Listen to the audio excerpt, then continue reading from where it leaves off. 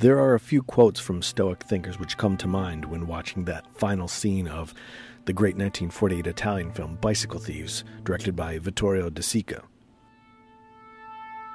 The first one is, what upsets people is not things themselves, but their judgments about those things.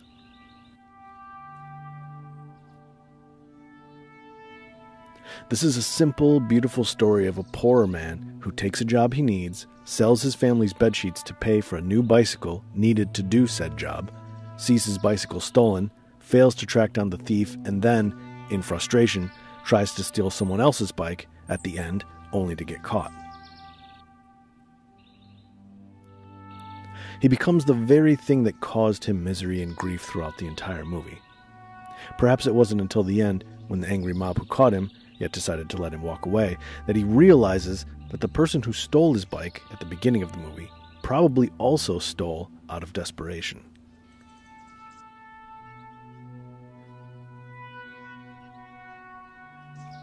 Now, it's easy for us as observers to advise, let the bike go, when your family's survival potentially depends on it.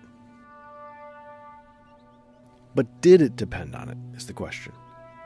He accepted the position, which required a bicycle, knowing he didn't have one. How do we know there wouldn't be another job to come along that was more suited for his situation? He took that job. He then had to take his family's bedsheets to pay for a bike which someone else ended up taking from him. And that's where the quote comes in.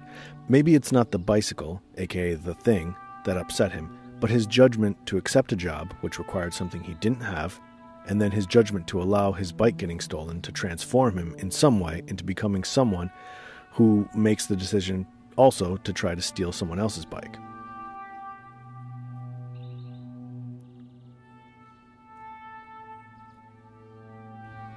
Clearly he's upset in the final scene after the mob let him go, and he walks home with his son, who is also upset, and his son has seen everything in the movie firsthand. Is he upset, the father, at what he's become, what he did? Is he still upset at his situation, his unfortunate luck as he perceives it? Maybe it's a combination of those things.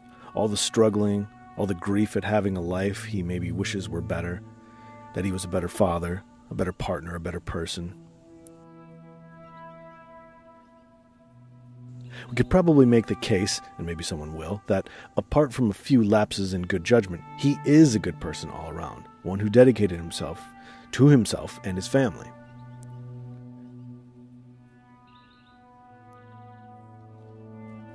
What I think might also upset him, if you watch the final scene, is that as he and his son walk home, slowly disappearing into a crowd of people, fading into the masses, is a profound realization that he is simply not special.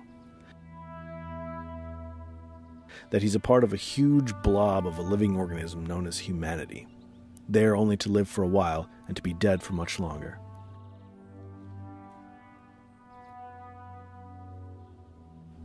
It's a form of sad acceptance into being less important than he wants to be part of a collective which essentially isn't that concerned with what happens to him, his family, or his bicycle situation. Life will go forward, for better or worse, no matter what happens to him. But the individualist in me wonders, why accept that, at least in terms of how you live your life until you die? Why slowly walk with the masses, with your head down? Isn't there some other way to get whatever it is we're looking for? It's his path. He may have very little time, just like the rest of us, but what we decide to do with it is up to us, isn't it?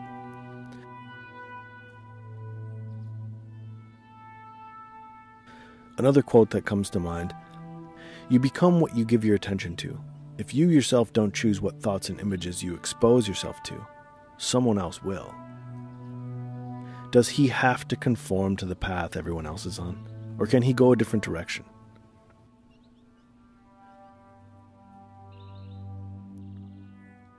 I'll leave you with one final quote. The average man is a conformist, accepting miseries and disasters with the stoicism of a cow standing in the rain.